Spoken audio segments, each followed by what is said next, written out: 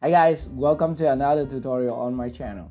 In this video, I'm going to show you how to key out the black screen in Filmora 10 because I got a question from one of my subscribers in my chroma key tutorial.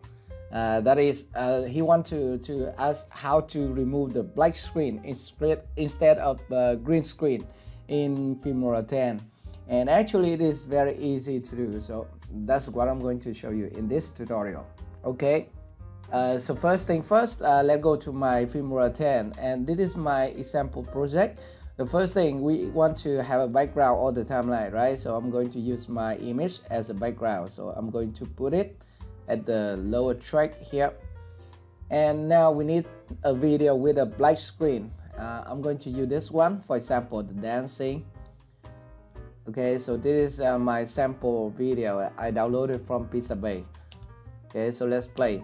To remove the black screen in this video, all you need to do is to select the video here, and then you can right click, go to the property, click this button, show property, and then you can go to the video and find the compositing tab here. You have some blending mode here at this menu, so you can select it. In order to remove the black screen at this area, you need to select the blend mode group number 2.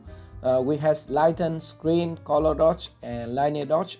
So the most common use is lighten. So you can select lighten to remove the black screen here, and you can also select screen. It will do the same job to remove the black screen in your video. Very nice, right? It will look like this. And if you want to remove the white instead of the black screen, you can select the first blending mode group with this button, and then you can select darken or multiply. Okay, so multiply like this. So it is very easy, right? And we can just give you some more example. For example, this video we have some star, and we have a black screen here also. So all we need to do is to double click here to show the property also, and then go to compositing, and then we can find the lighten or the screen. Let's select screen to remove the black. Alright, so that is how to remove the black screen in Filmora 10 instead of the green screen.